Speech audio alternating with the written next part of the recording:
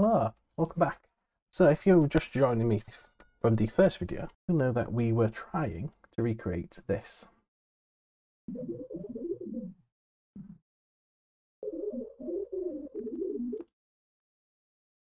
So this is a visual representation of a sorting algorithm. It takes an unsorted array of values, where the value is represented by the height, and it sorts them into ascending order. So in the last video, we reached the point where we had successfully plotted the unsorted array and also plotted the sorted array using two sorting algorithms, the quicksort and the insertion sort. So in this video, we're going to go ahead and implement all the required functions in order for us to actually be able to visualize this. And because this is Python, I'm a big fan of object orientation. What does this mean? It means that we're going to create an object to keep track of all these different things. So typically, when we're doing these sorting algorithms, especially the ones that we saw on YouTube in the previous video, they all had a common theme of that they would tell you how many array operations were performed, or at least array comparisons were performed. So we're going to do something similar. And to do this, rather than create a complicated object that's basically mix a NumPy array, what we're going to do is we're going to sort of attach onto it and add some extra functionality. So I think one easy way to do this, we're going to create a class. We're going to call it a tracked array, and we're not going to inherit anything. But what we're going to do, when this class is initialized, we're going to give it an array to track.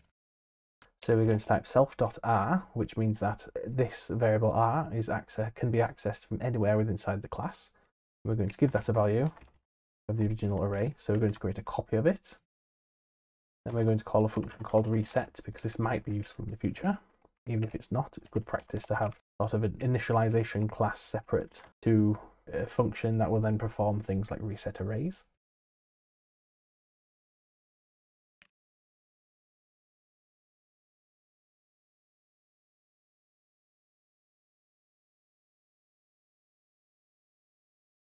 So within the class itself, it's not going to be a very lightweight class. It's going to record the state of the array at every time an element is accessed.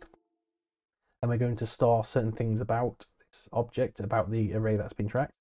So we're going to store the index that has been accessed, whether this is a read or write. We're going to store the value at that index that has been read or written. We're going to define the access types, whether it was a get or a set.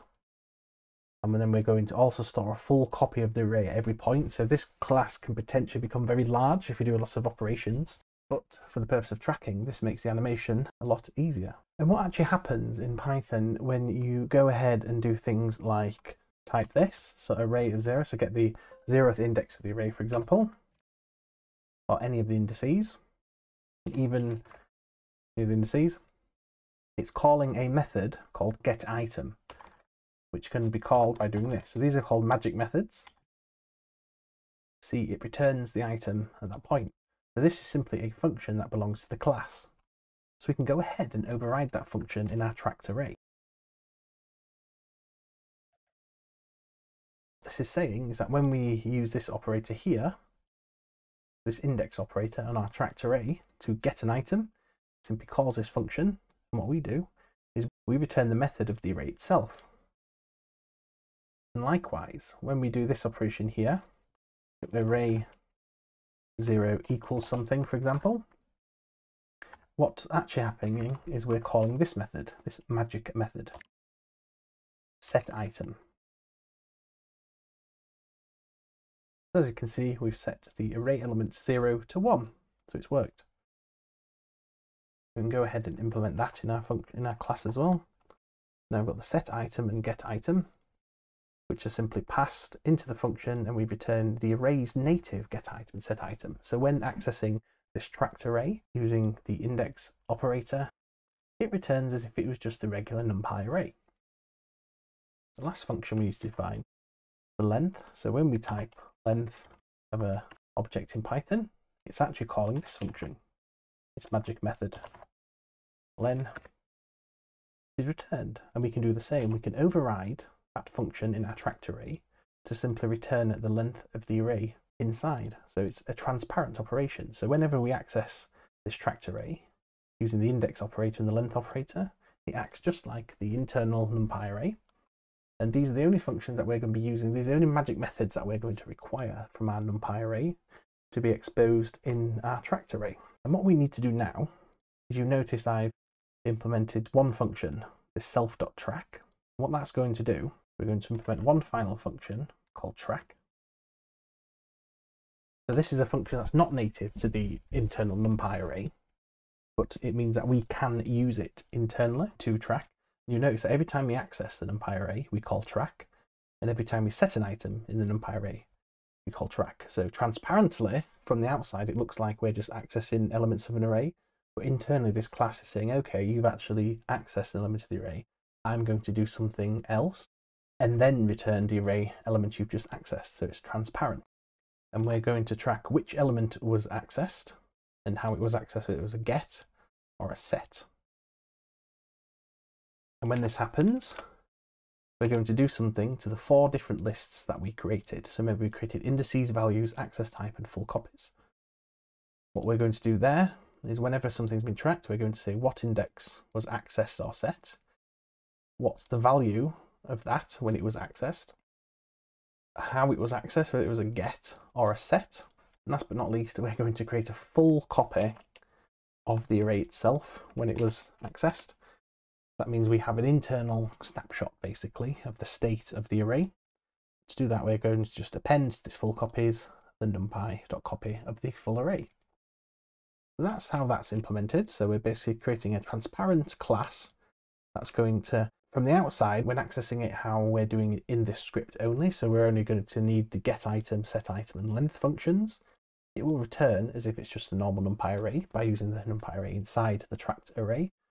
But then we will be able to do things like access the variables from the outside, and these variables are tracking variables, or variables to which we have said that whenever this get item, set item is called, so when these magic methods are called, we're going to track that state. So what happened? This is in the wrong place, and there we go. We need one more way of doing this, is that we need to define a function when we actually want to get these things. What we could do is, because sometimes you might want to say, okay, when something is tracked, we'll call that an activity. And what we want to do is we want to be able to return that. So we want to be able to say, okay, give me a list of the activities. So what index was accessed and what operation was performed. And this will be useful later on, as you'll see. Let's go ahead and implement that. So here we've called a function called getActivity. And if we pass it an index, it will return a tuple of the index that was accessed and also how it was accessed. And if we don't give it an index, so if the default argument is known, we'll just return a list of tuples of the index that was accessed and how it was accessed, whether it was read or write. Sort out the indentation, and that's that.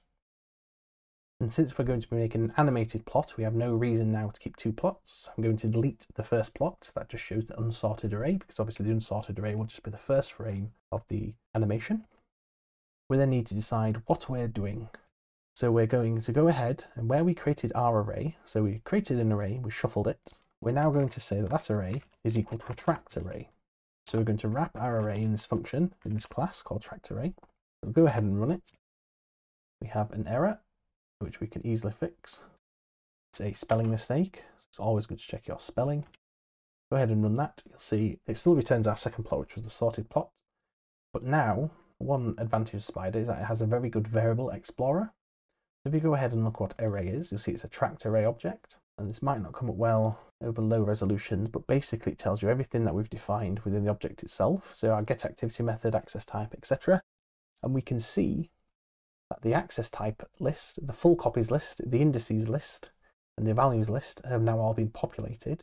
2,131 elements. That means there were 2,131 accesses to the array while sorting. If we comment out our quicksort, reinsert our insertion sort, run it again, see we get the same sorted array, but now if we look at our array object, so our tracked array object, we see now that there is 14,000 operations that were performed. So you get an idea now of why the insertion sort is taking so much longer to sort it, because it has to access more elements, and every access takes time. And now what we want to be able to do is actually visualize this. So we want to create an animation That reflects the steps taken. So we'll go down, we'll turn the size of the list to 30 again, so we have less numbers to sort, so that we can get the animation to finish a bit quicker. Basically what we're going to do, like you've seen in my other videos, we're going to use this thing called the function animator, which we imported here.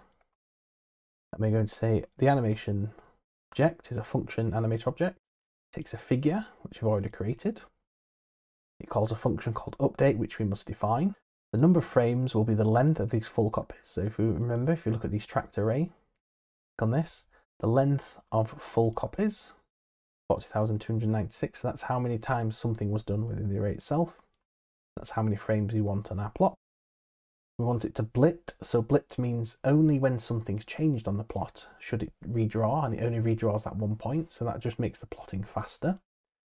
We want an interval of 1000 milliseconds divided by the FPS. So for example, if this is 20 FPS, we know that the interval it should wait is 50 milliseconds, and we don't want the plot to repeat in this case.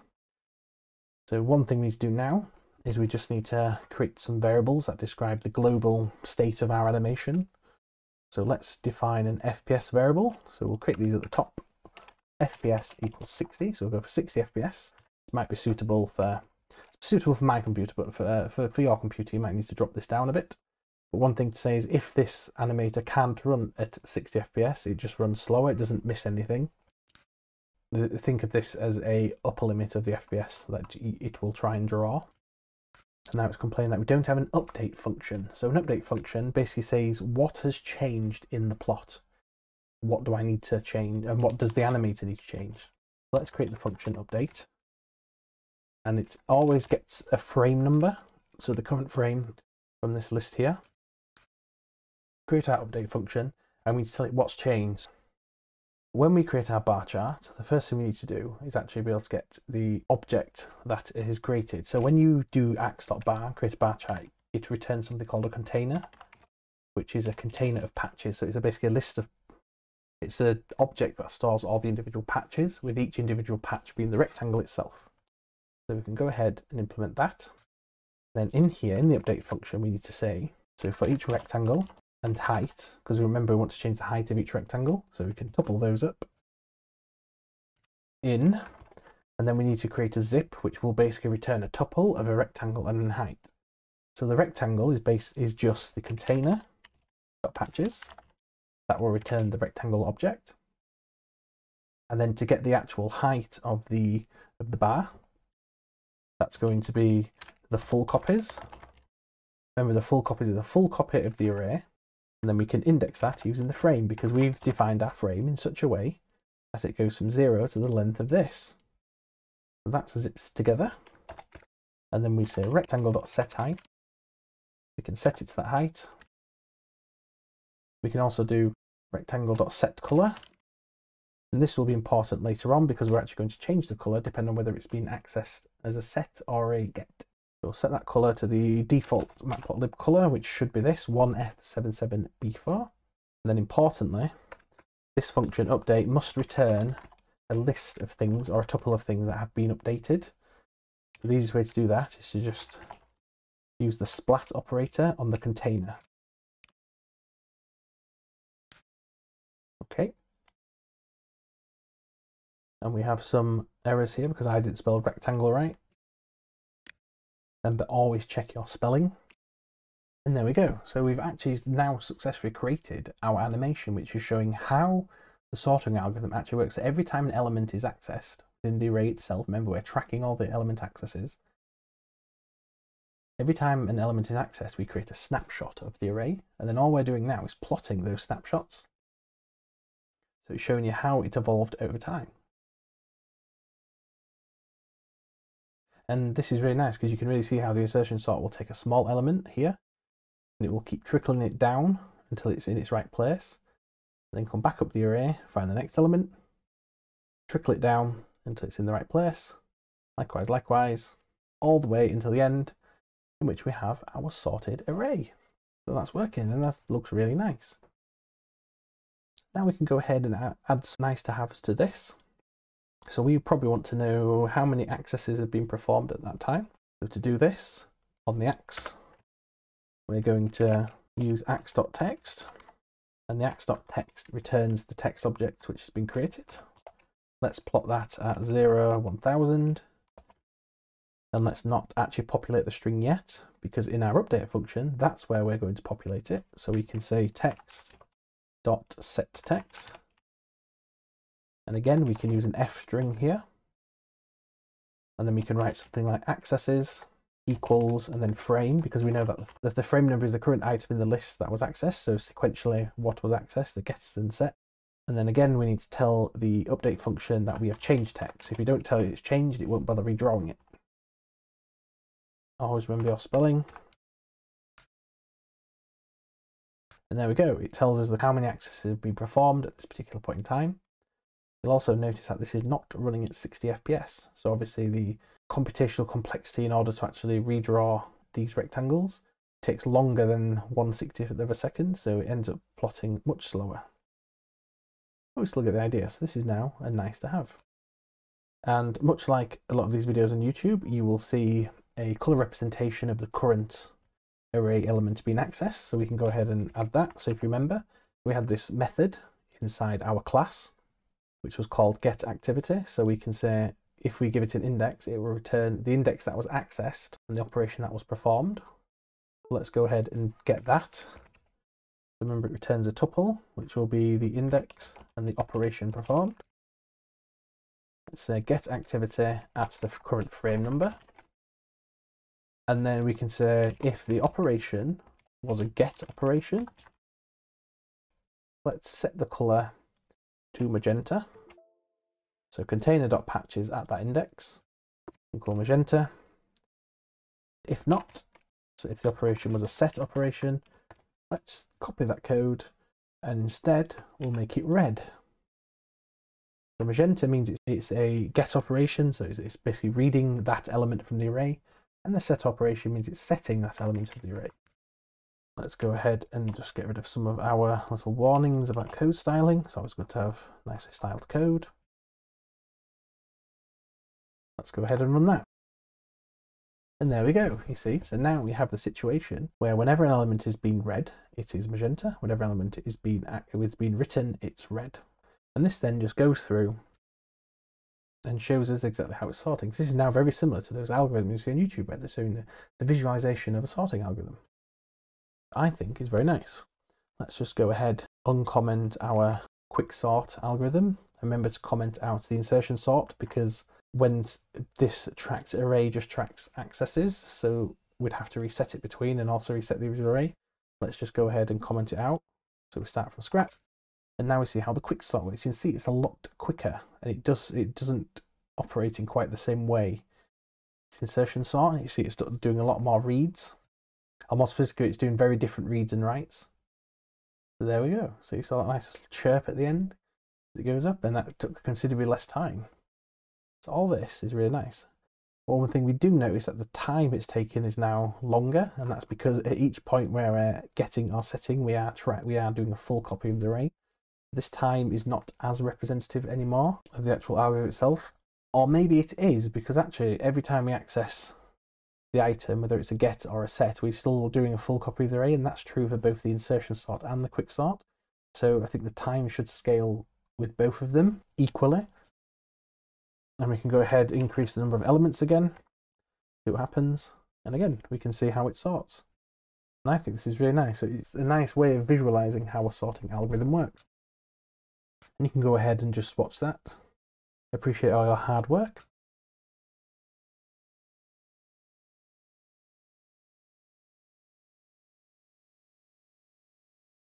And you'll also notice the two sorting algorithms we've chosen are both in-place algorithms. So that means the array itself is maintained and elements are swapped and moved about. There are other sorting algorithms that are not in place, so they'll create another array to store various things such as indices or values, for example, or different states or subarrays. But by using the in-place sorting algorithms, we can actually do plots like this with our simple tracked array object.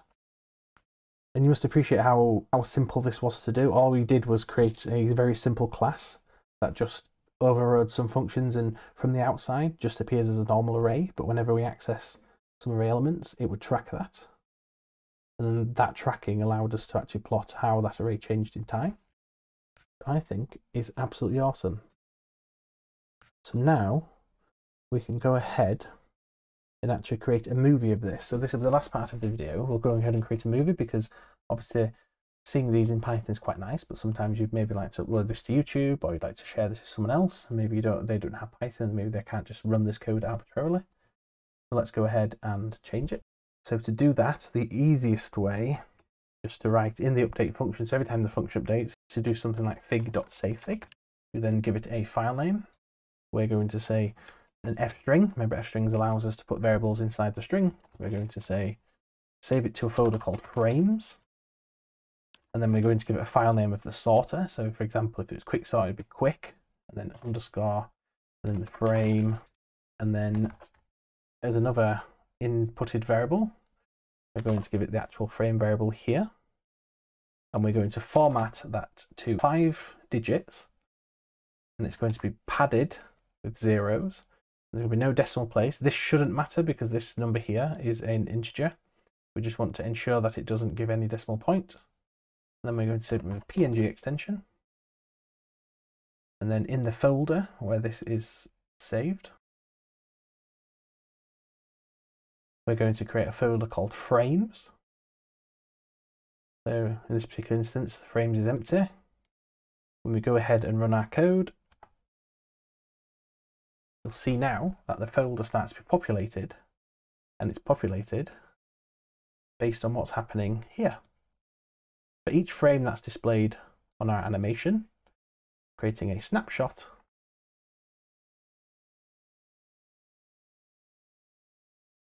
go ahead and look at any one of the frames, you can see, created a snapshot at that particular point.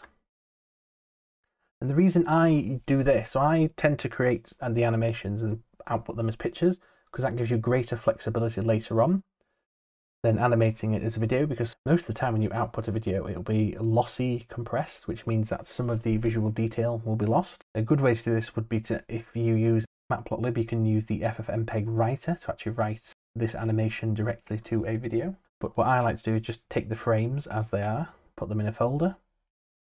Then I will come back here and I'll do something like this. So I will make a batch file. For example, here I've made one called Make Movies. So I go ahead and edit that batch file and have a look. So we know that in this folder called frames, there are many, many images, each representing one frame of the animation, as we saw. And their name is quick_frame, and then at least 5 places, each padded with 0. So that allows us to quickly create a movie on this. So we can say FFmpeg. Remember, you need FFmpeg installed. If you don't have FFmpeg installed, you can check one of my other videos. I'll probably place the card somewhere in the video. But we write a command like this, FFmpeg -y means yes, go ahead and delete any file that exists. So say I create a movie with a certain name. If I try recreating the same movie with the same name, it will ask you, do you want to override this? And you say no. So do that. And the advantage of putting this in a batch file is that it's basically there. You could do this all in PowerShell, but if you do it in PowerShell, the next time you load, you have to cycle through to get to the command. I find it a lot easier to actually do this in a batch file. Have a look, -y, and then -r, basically saying read these images in 60 frames per second, because remember that's the frame rate of the movie. And to give an input, so we know that each of these frames is in a folder called frames. We know its name is quick_frame, and then we know it's a 5-digit width number with 0 padding, so we say 0.% with a double percent here, because in a batch file percent means a variable, so we need to do a double percent to escape. And that, so say %% 5D, 05D, .png, so that will mean look for files called 0000 and 0001, 00002, 00003, etc, etc. So that's now put the input from here. And then we need to say, okay, now I want to create a H.264 encoded video. So libx264, so that's the common MP4 format. I go for animations like this, I always go for a preset very slow. That means take extra time in trying to make the file size smaller. I give it a constant rate factor of 0, which means lossless quality. So every single frame in the video will be the exact quality that was in the original image, so there's no loss. It doesn't lose any color or any artifacts. And then we give it an output file. So let's call this quicksort.mp4. If you're using Notepad++, you can download an extension called npp-exec, which allows you to execute code. If not, it's very simple. We can go back to our original folder. We can shift and right click, open Windows PowerShell here. Then we can go ahead and just run the batch file. They're called makermovies. So we type this command here, makermovies.bat, enter, launches FFMPEG. You'll see it working through the frames. And it finishes. We then have a movie in our folder. Have a look, we called it quicksort.mp4. And there we go. So we've now created a movie from our individual image frames. This movie would now be able to be uploaded somewhere. You could also do things like create animated GIFs, which I'll put in another card in the video. One of my other videos on how to do that. You could also create WebMs, for example, if you wanted to upload it to Wikipedia or things like that. I think that's where I'll leave this video today. It's probably gotten quite long by now. But in general, we've got to the point now where we've successfully implemented our 2 sorting algorithms and then created a method to actually output those frames. Once those frames are outputted, we then made a movie from them. And in the next video, we'll do one better. If I play this,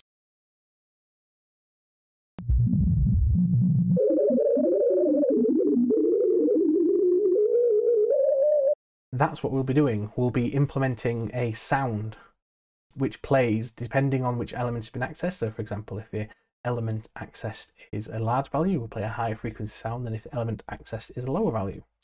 And then we'll add that to our movie to complete the tutorial. So thanks for watching.